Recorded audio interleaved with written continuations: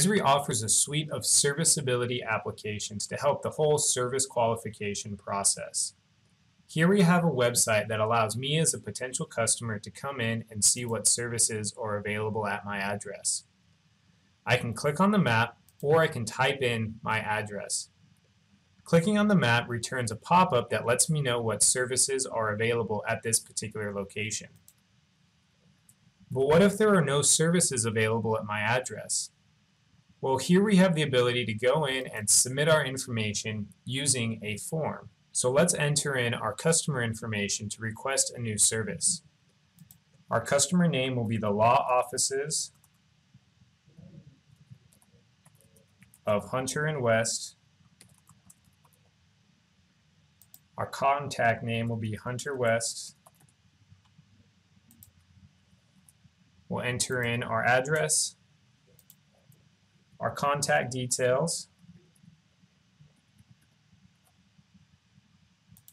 our preferred contact method, preferred contact time, the type of service that we're requesting, and in this case we'll be requesting commercial or business services, what services we're interested in, and our preferred speed.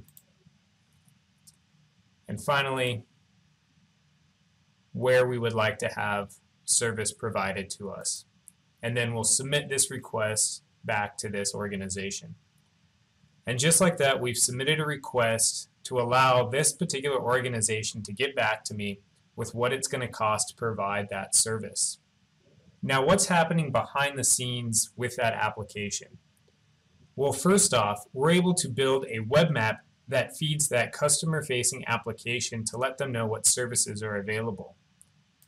Here we have our network information as well as our service territories that have what services are available in each of those particular node boundaries. These service territories are what are feeding that customer-facing application. What we are also doing is recording every time someone comes to that site and looks at what services are available. Every single click and every time someone enters in an address is recorded in a GIS database that lets us take a look at where we have denial of services and where we have those service requests coming in.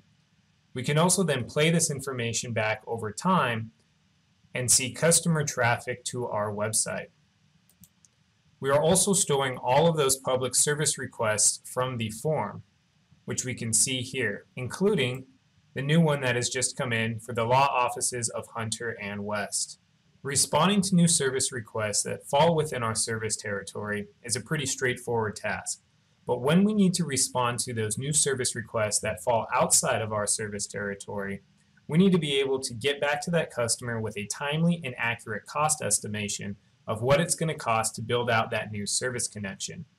Here we have a Serviceability App that lets a direct sales representative instantly qualify a customer and provide them with a service quote. On the left-hand side, we have a list of all of the new service requests that have come in, including that new one for the law offices of Hunter and West. So on site with this customer, I can provide them with a fast and accurate cost estimation of what it's going to cost to build out that new service connection. Using spatial analysis, we were returned a route that is based off of the least cost path or the shortest distance from the potential customer site back to an access point on our existing network. And the cost estimation to provide this customer with the service they desire is based on the total length of this potential build and cost estimation that the network engineering team has put together. So on site with this customer, I can provide them what the cost estimation would be and then export and save this potential route to let our engineering and planning staff know what we quoted the customer and the route that was based off of.